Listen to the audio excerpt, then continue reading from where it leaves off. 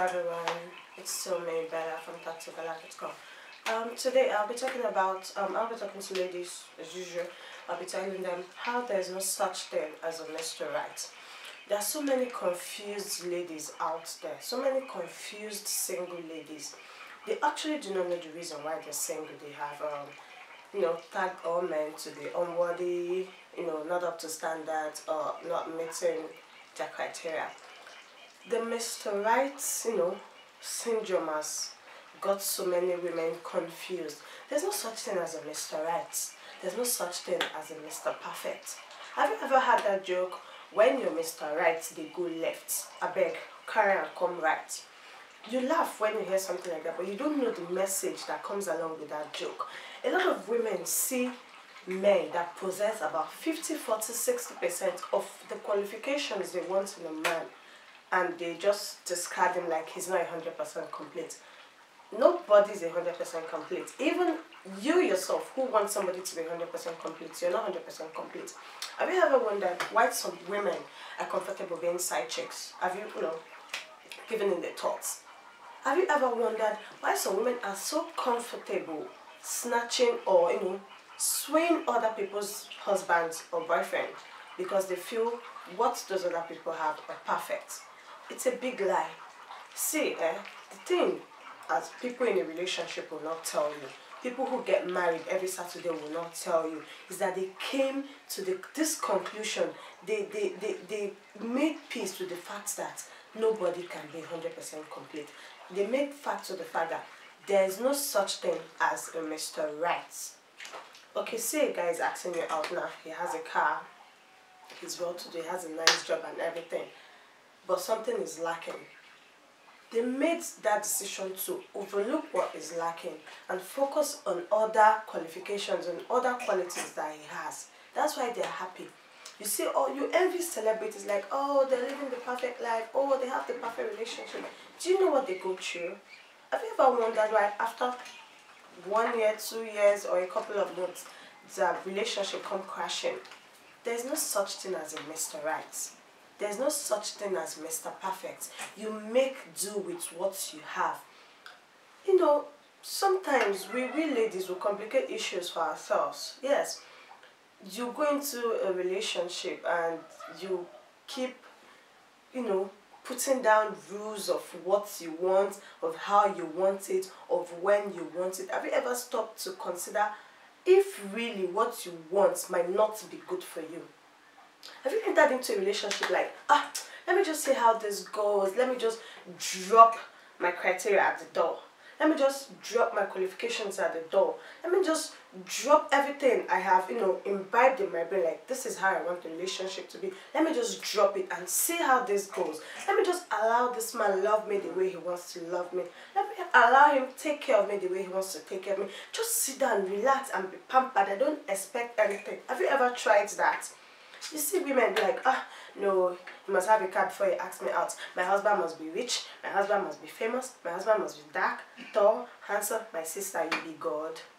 You don't create human being before. Nobody is perfect. There's no such thing as a Mr. Right. There's no such thing as a Mr. Perfect.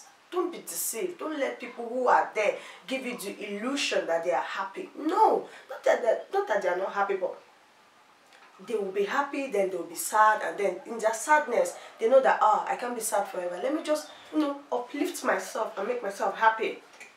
You just want everything to be perfect. Nothing is 100%. There's no such thing as a Mr. Right. When you want to be happy, you overlook every other thing that makes somebody imperfect and just focus on those imperfections and be like, well, if I can live with it, fine. If I cannot live with it, you go away. You don't try to make somebody comfortable by making them Mr. Right now. And why are you trying to make somebody a Mr. Right now? You're infusing your criteria into that person. Why envying other people like, oh, Kim Kardashian, Kanye West bought her a house. My man must get me a house. You get mad? You work both in pockets. Oh, my man, oh no, he must know how to speak English. How good is your English? How good is your spoken? How good is your written and spoken English? We'll keep rules that even we ourselves cannot follow. You see a young, strongly guy like, no, at least now the baba they try. He's good. to you, he's hardworking, but the baba never hammer. But he possesses every other thing you want in a man, except for the hammer parts. Baba never did make money.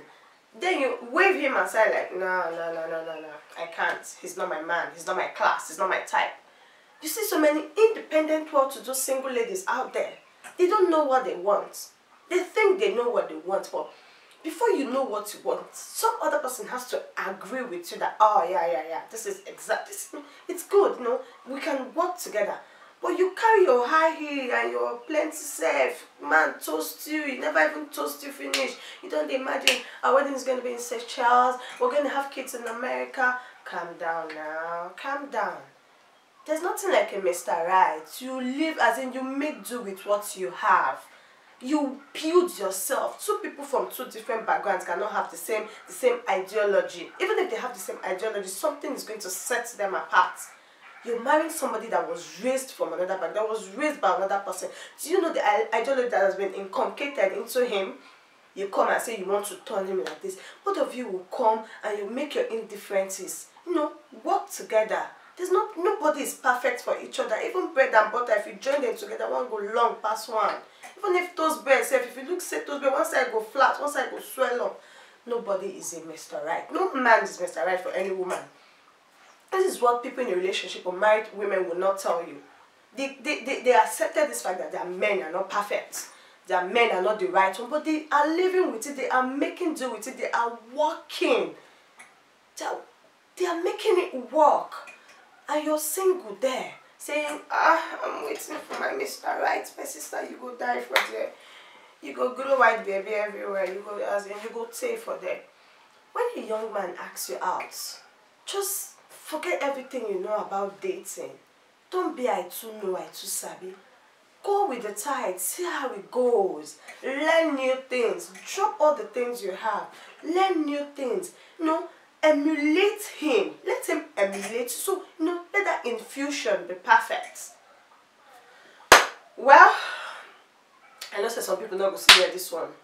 The one man with the drive Range Rover, where they do all the whole other things for their girlfriend. Even though their girlfriend where they do for you, not know how they think where they endure inside house to come on social media and be deceiving you girls that they are happy. I'm not saying they are not happy, but you know, make yours work. Don't envy others. Don't be like, I want to be a side chick because he seems like the perfect man. His girlfriend is there enjoying him full time. You're part time. Nothing is my business, but I just want people to be happy. We're going into a new year and I want you to forget everything you know about dating. Now, our wasabi sometimes they put us for wahala. Forget everything you know. Learn to love anew. Learn to take risk. Learn to be that girl like, okay, I've been, you know, deceived. I've been thinking I'm so perfect when it comes to the dating game, but let me just relax and learn something new.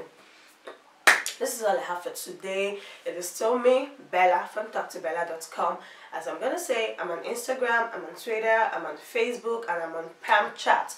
Please, you know, follow me, like me, you know, share my videos, spread the love so somebody out there can get this message. And I love you, love you, love you, love you so much. This is me wishing you a belated Merry Christmas and a prosperous New Year. Thank you.